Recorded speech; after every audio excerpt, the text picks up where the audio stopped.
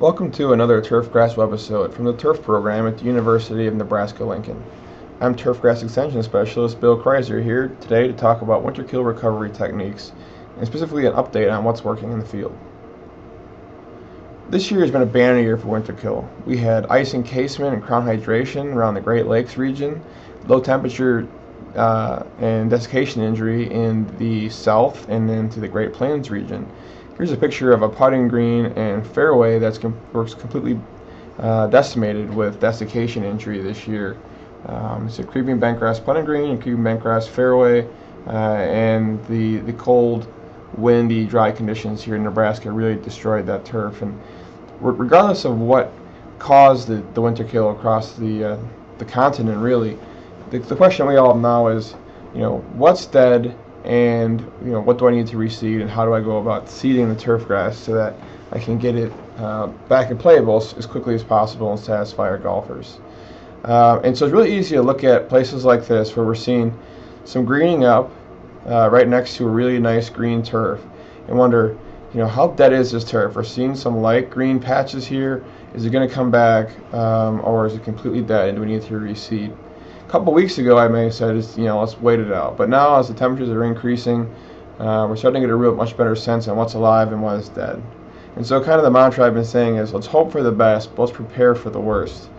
And seed's cheap. It's kind of an attitude that we have a fair amount. It may not be cheap if you have to reseed an entire golf course like some people, but if you have spots, what can we do to try to get some seed in the ground and cover our butts in case the grass is dead? And this isn't something that's only specific to the golf courses out there, and I'm just here lecturing with no real practical experience on how to recover from winterkill. This is my 18,000 square foot research green at Mead, Nebraska, and you'll notice that aside from a couple little green specks here and there, this green is pretty much completely dead. It was thatchy bentgrass. It was particularly hard hit with winterkill this year, and so it's I'm wondering, how am I going to get this green back up and going so I can do my field research this year? And the problem with seeding in the spring is it's so cold, the soils are so cold, the temperatures are cold, it's wet, may not be sunny, and so trying to build up the soil temperatures to kind of get that seed to germinate and establish before it gets to become really, really hot and stressful in the summertime can be much of a challenge. So back in February, we designed an experiment just to kind of see what these pigments might do from a winterkill perspective, thinking that maybe the pigments would help to heat up the soil a little bit. So we had went out in February on kind of a sunnier day.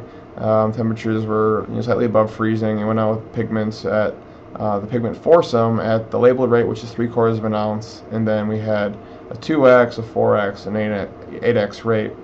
And then a couple days later, we went out with a thermometer and measured the temperature of the soil at crown depth, so about a ½ inch below the surface. And what we found was that the increase in pigment application rate increased our temperature by about 5 degrees Fahrenheit when we're at that 8x rate. So we see a nice green tissue there, and we see that the soil is a little bit warmer too.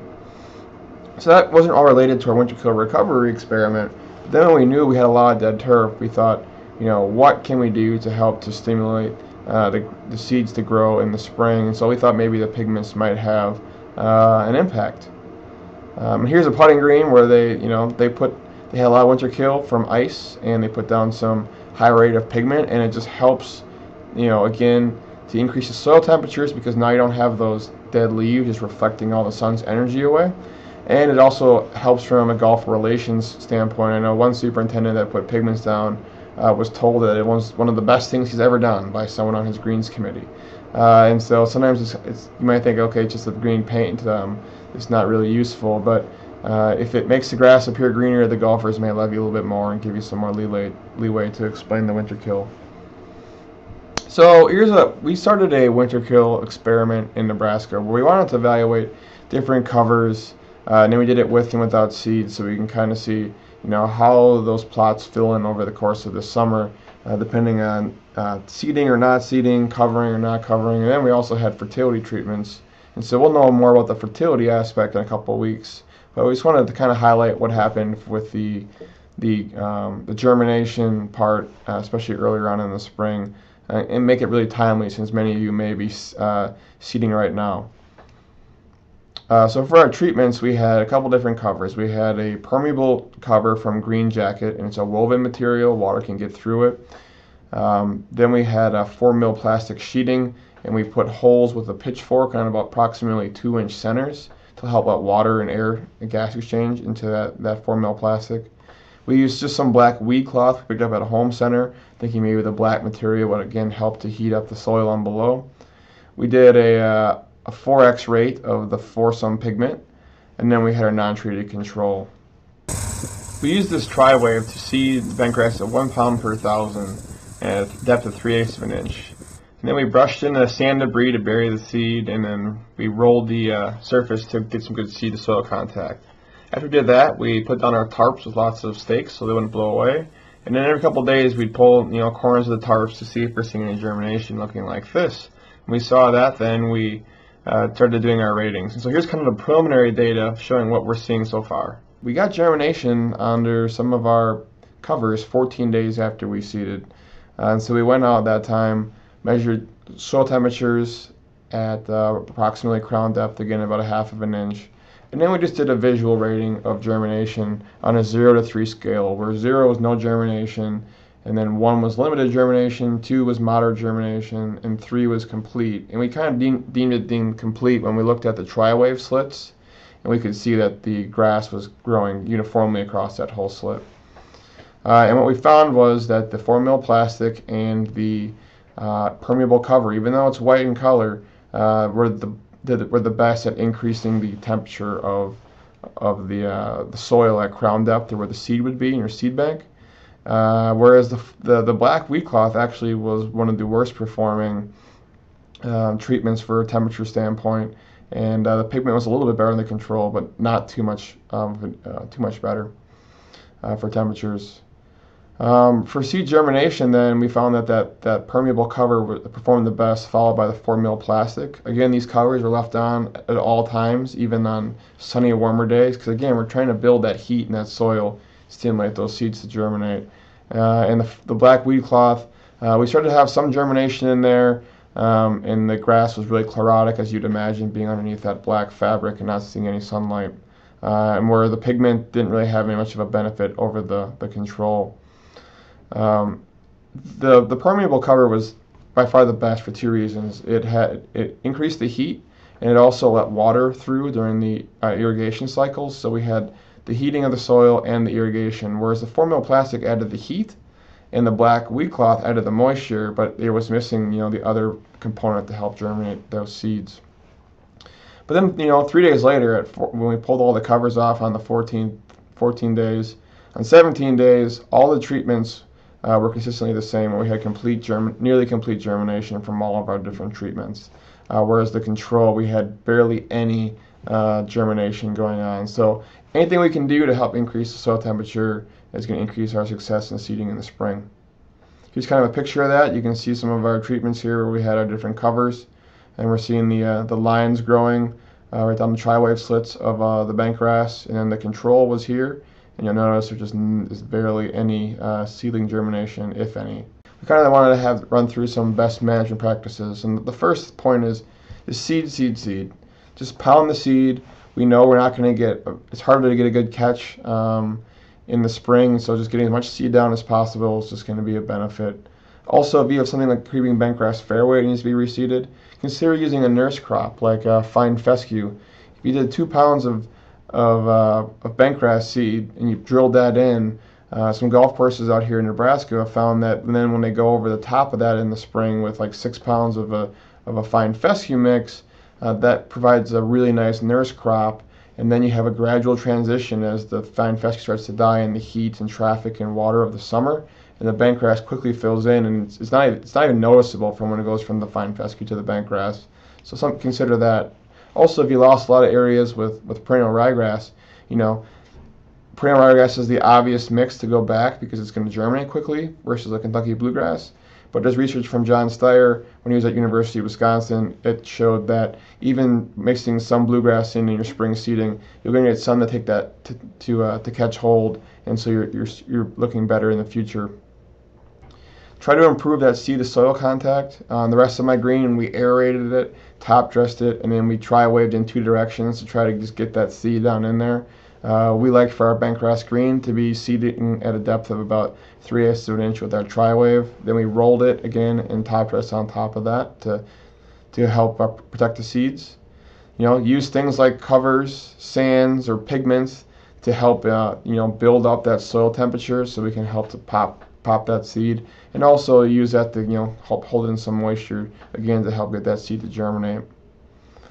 Use a starter fertilizer at seeding, or I did mine at germination. Some kind of a good starter, or maybe a greens grade for a putting green would be great to have more uniform coverage over that surface. And then when the seed germinates, start going out with light soluble nitrogen applications. We like to use a lot of nitrate forms, because the nitrate, in addition to helping promote the growth of the plant, it also stimulates the plants to help break dormancy and the seeds to break dormancy. So using something like potassium nitrate or calcium nitrate or an ammonium nitrate, if you can find that and go at rates of 1/10 of a pound, that will stimulate the grass that is alive to start growing, and will start to stimulate that seed to germinate. And then finally, keep your seeds moist and raise that mowing height. We just mowed some of our greens that are young at 180 thousandths of an inch, and so we're saying keep it higher. Don't start pushing these seedlings. Let's get them to become mature so that we can push them through the summer and help them survive the real summer stress. So again, here's my research green. This was a picture taken last week. You can see some remnants of our experiment. We're starting to fill in. And then here's some pictures I took yesterday, which is only 5 days later, showing the rest of the green where we have tri-waved in 2 directions. We have a lot of growth going on. Again, I mowed this at 180 thousandths of an inch. I'm going out with those light soluble fertilizers. I'm going to top dress again to help protect the seeds, smooth the surface, and further increase the soil heating in the spring. A nice crisscross pattern like this works really well when you're seeding, because it helps to minimize the space the seed has to fill. If you had a square, it'd be hard to fill in the center, but when you have these diamond shapes, the grass doesn't have to go as far to fill in those voids.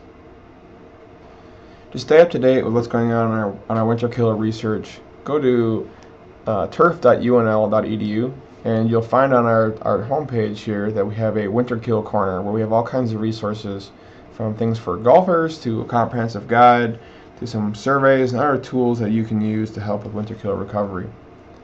For example, here's a screenshot of our Winterkill comprehensive guide, which you can find on that corner.